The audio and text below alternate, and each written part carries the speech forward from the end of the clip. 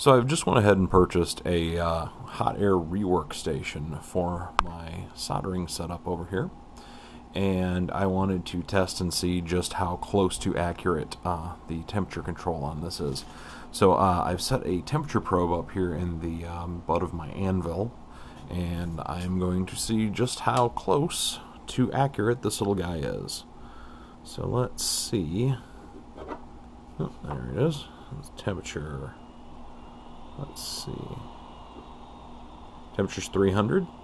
That's in Celsius. Let's see what the temp probe says.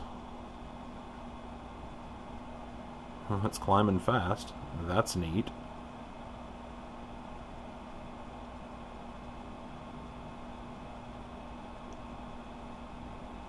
Oh, apparently it doesn't go that high. Well, let's go ahead and turn that down somewhere. Oh wow, that falls really fast.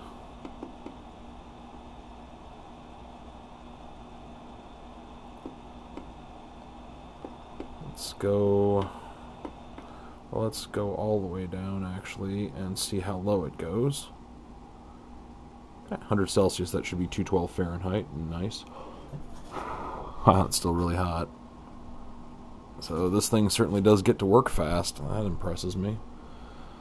Okay, so it is now set at 100 degrees Celsius, so that should be 212 over here.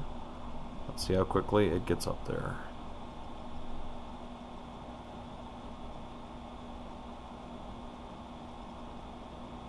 Oh wow, okay, it might be a little hotter than, oh, okay.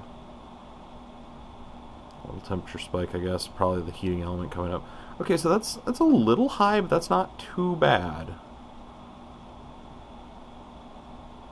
Okay, yeah, alright. Not too bad at all. It certainly gets hot really fast. Really impressed. I love the automatic shut-off when you put it in the cradle. Not bad.